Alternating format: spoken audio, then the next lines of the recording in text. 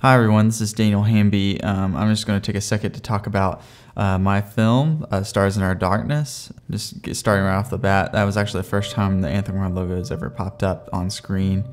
We ended up getting up at 5:30 for 2 mornings to get these shots here. It was in the middle of summer in June, so the sun rose really early, and I'm very thankful my crew was willing to get up then, but it was crucial that we filmed this as naturally as we could, and the results speak for themselves. The whole tone of this movie is set by these few shots, so it's so important that we got them right. This actor right here that just popped on the screen actually appeared in my other film, Doppelganger. His name is J.D. Mallory. He always gives 100% every time I've ever worked with him. That is probably the thing I look for the most when it comes to the actors. Dedication is probably just as important as their performance. The actor on the right that you saw at the beginning of the film, his name is Jim Chandler. I actually had not met Jim until we shot this scene that you're looking at right now. I had met him through a friend of mine named Chris McNilly. He is an actor and comedian, but he knew of Jim, and he introduced me to him. I called Jim on the phone. We ended up talking for like an hour or so, and I sent him the script. He liked it, and he was cast. And I didn't meet him until we shot this scene. I don't recommend doing that. I've had that backfire on me before, but in this case, Jim really embodied this character. He did such a good job. The idea for this film kind of came about maybe a year and a half before we shot the film. We shot the film in 2015, so I'm guessing I probably started writing this. It actually might have been early 2014 when I wrote it. But basically, it was I just started seriously dating my wife now, and so obviously the thoughts of conversations of what something like this might be like. For the record, my father-in-law was not as intense as Jim is being right now at all. That is a funny story that I'll have to tell another time. This is Ruthie Novak here.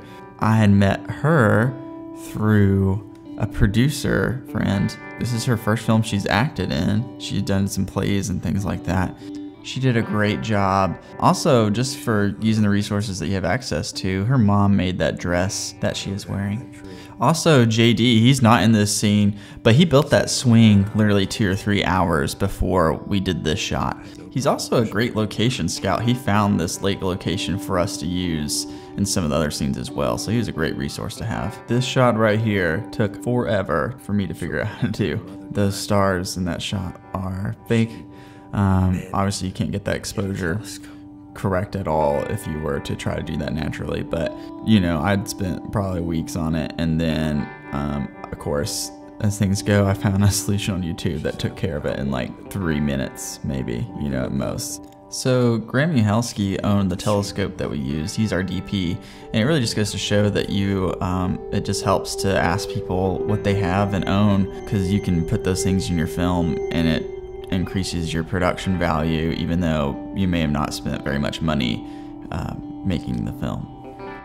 We shot the film with the Red Dragon 6K, which we were able to use through the production company Graham and I used to work for. But the time-lapse stars and the star background that you saw earlier, we got with the A7S, which is a small mirrorless camera, but it's phenomenal in light and it shoots great time lapses. So it really just goes to show you don't need really expensive equipment to get a lot of production value. A lot of the dialogue actually was re-recorded ADR. We actually recorded it in my car, which makes a great sound booth. I think actually Jim taught me that trick. So that's just a glimpse of her. We're going to see more of her in a second, but that is, or was, Megan Keith. It is now Megan Mallory. JD and Megan were dating at the time, and luckily enough, I got JD to talk her into being a part of the film. I think it really did help make it feel more realistic that these two characters loved each other. Actually, one fun fact, we did a fake proposal which ended up being cut from the film at the top of this mountain here. in a way, I think I kind of predicted the future there. So, fun fact for you. It changed how I viewed the world. It is not raining for real that day. There's obviously no way we could have gotten that to work with the camera and everything. My wife is holding a garden hose. The hose was actually too short, so she's kind of at a distance, and she is just pointing it to the sky, and it is falling down on them like so, and it's backlit. Again, JD and Megan are 100% committed to this film, and they were soaking wet for at least a couple hours, so that's dedication right there. That's what you want in your talent. Her happiness. This scene here is directly inspired by a movie, Eternal Sunshine of the Spotless Mind, which it may be clicking for some of you now. Even with the star stuff that you saw earlier with them laying down on the blanket, that a lot of that was inspired by that movie as well. But it is one of those movies I just think of as one of my favorite films of all time, and it's kind of an homage to that film and how it inspired me as a filmmaker.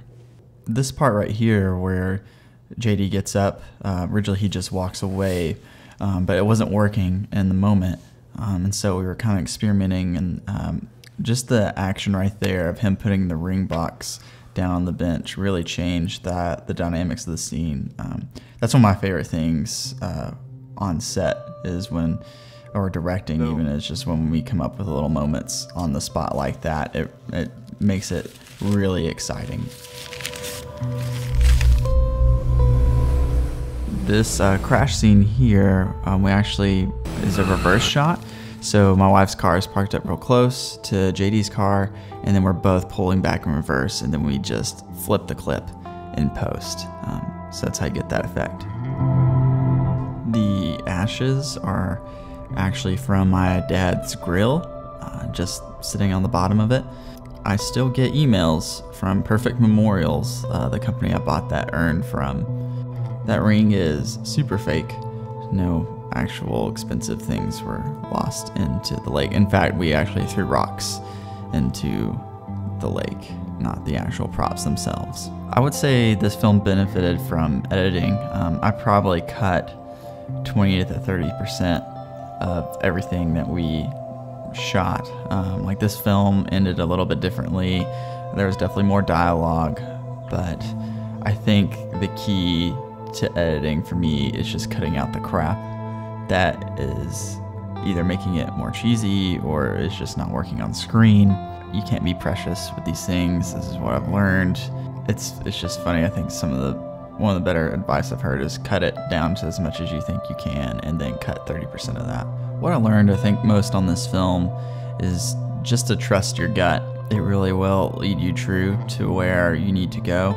Also, don't be timid about asking for help on your film. You'll be surprised how many people will want to be a part of it. Yeah, that's the film right there. I feel like there's so many stories to tell. It's kind of hard to shove it all into this one commentary, but I think it gives you an idea of kind of when we went through to make the film and put it all together. So I'm still very happy with how it turned out. Anyway, thanks for watching this audio commentary. If you want to keep up with what I'm doing, you can follow me on Instagram at AnthemCry, or you can subscribe to this YouTube channel and follow along with what I'm doing. Anyway, thanks so much, y'all. Talk to y'all soon.